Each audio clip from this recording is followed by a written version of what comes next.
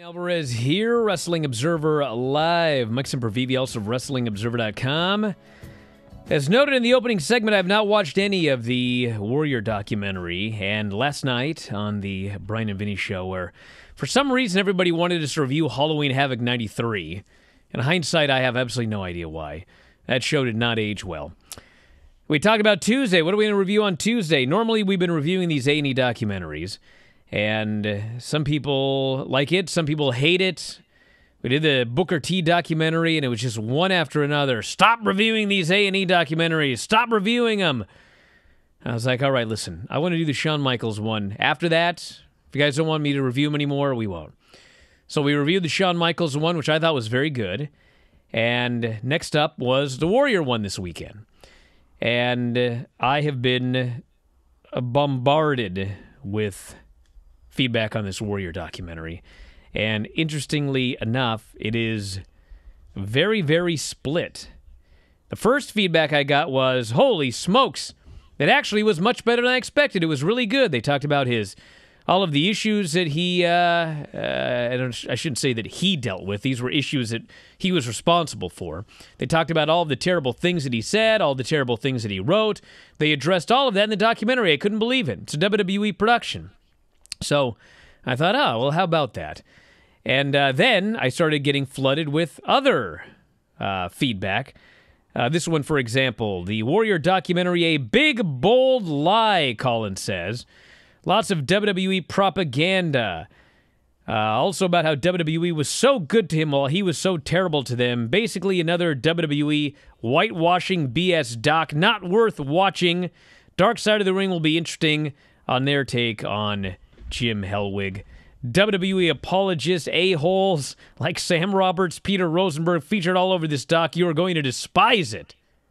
So I thought, that sounds horrible. And then I had a bunch of people going, we want you to review it on Tuesday. I was like, what do you guys want? This sounds horrible. Why should it? Oh, you want me to yell about the Warrior for an hour? Is that what it is? So anyway, I want everyone's thoughts on this documentary because usually it's either everybody thinks it sucks or everybody likes it. This is the one where some people thought it was fine, probably because they had low expectations, and other people thought the thing was horrible. So I'll decide in the next 12 hours if we're going to watch this tomorrow or not. Did you see this, Mike? I did not. I'll wait till you report back to me on these. I'm not a big proponent of the WWE documentary series as it appears on A&E. From the little bits and pieces that I've seen, I haven't seen a reason to stick around for an entire thing because it's not fully honest. It is fully honest through the lens of the filmmaker, and then WWE is the, I guess, executive producer on top of it. Sorry, I just, again, the Booker T story, there would be nothing there that I don't already know. Like most of these stories, what they're going to do is leave a lot of things out in some cases, and in other cases, concentrate heavily on the negative, as they did in the Randy Savage documentary. There seems to be no consistency to this because they're using different filmmakers, and they seem to be using a different standard with how they check everything off.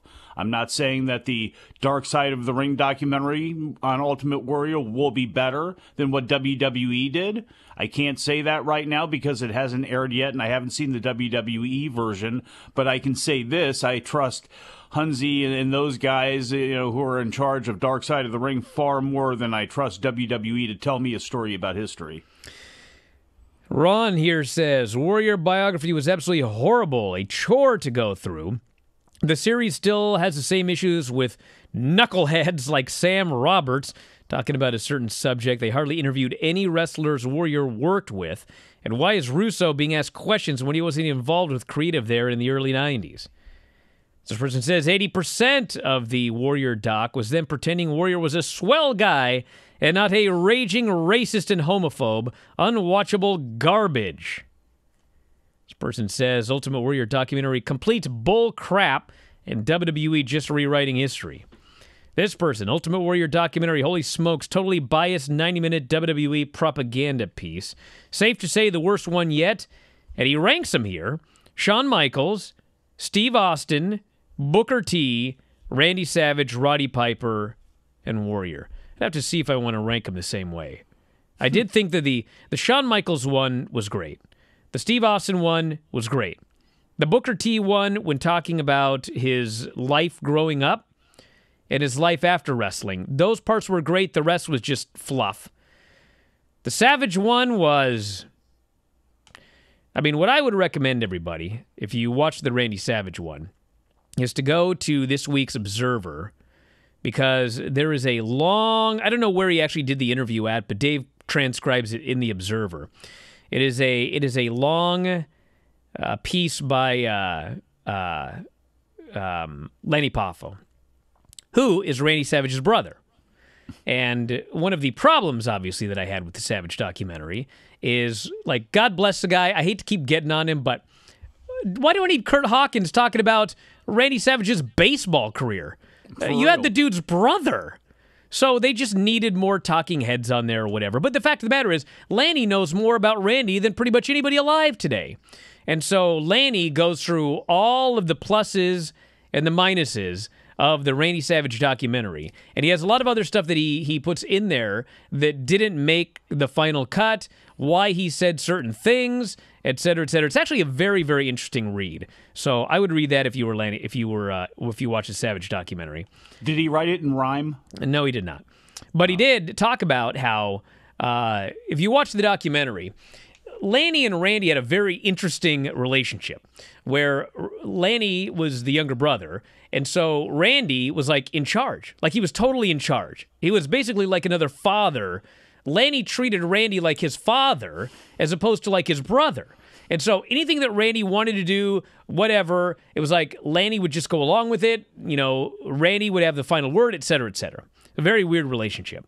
But Lanny loved his brother, and he very much appreciated that everywhere that Randy went, he got a job for his brother. And so there's that part of him that's always going to say positive things about Randy, but he was largely honest about a lot of things, I feel. But what he said was, the only thing that Randy ever asked me to do, ever, that I said no to, was he wanted me to write Be a Man. Remember Be a Man, Hulk? One of the great rap songs of all time? Ever. He wanted Lanny to write it. And Lanny refused because in Lanny's mind, I was a wrestler for a long time, and the best 4 months of my life in wrestling, the best 4 months of my wrestling career were when I feuded with Hulk Hogan. And we went all over the place, and I got to do big matches with Hulk Hogan, and we main evented. I made more money than I ever made in wrestling those 4 months with Hulk. Hulk always treated me right, and therefore I cannot, in good conscience, write a negative rap song about Hulk Hogan. So he refused. It was the only thing he ever told his brother he wouldn't do. So then his brother said, well, how about you write, I forget the other song it was. It might have been Hulkster in Heaven, or, no, that was on Hulk's. God, what was the other song? So anyway, there was another song. Hulkster. No, you know what it was? It was the song on Randy Savage's rap album about Mr. Perfect. Because he really liked Mr. Perfect. Yes. So he wrote that one, but then he ultimately ended up disappointed because Randy totally rewrote it, and so the final song actually wasn't the song that Lanny wrote. But anyway, the Lanny thing is really good. And then quickly, I saw the Piper one as well. And the Piper one's really interesting. But listen, I had many run-ins with Roddy Piper, especially in a period where he was in rough shape. And Roddy Piper was, more than anything else, a complete and total worker, okay? So when they went over the history of Roddy Piper, like a lot of the history of Roddy Piper was the history that Roddy Piper told people, which, how can I believe that? How could anybody believe that? So that one was kind of, was sort of hit and miss. But I have not hated the A&E documentary as much as some people have. I thought that some of them were actually, especially the Shawn Michaels one, that one was quite good. If you enjoy these videos, for just $7.99 per month, you can enjoy full-length editions of The Bryan and Vinny Show, Wrestling Observer Live, Figure 4 Daily with Tom Lawler and Lance Storm, plus hundreds of archived shows, all in beautiful HD. Don't miss out. Join us today.